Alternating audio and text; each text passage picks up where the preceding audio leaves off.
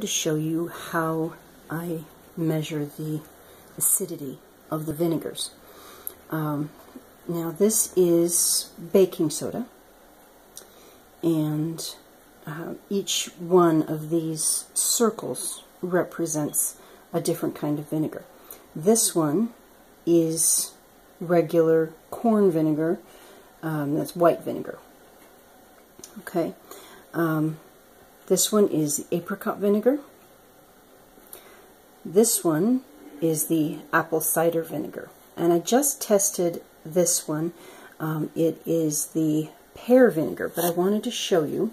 I'm sure you're all familiar with this process, but I'm going to pour a tiny bit of vinegar. This is the pear vinegar. And if you can see, if you look at the comparison, it's not foaming up quite as much as the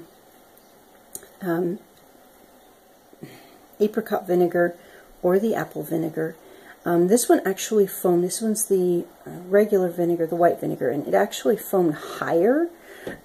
But you can see here, and it could be just because I didn't put as much on, but it's not foaming up quite as much as the others. So it still needs to sit and develop its acidity. I will talk with you later.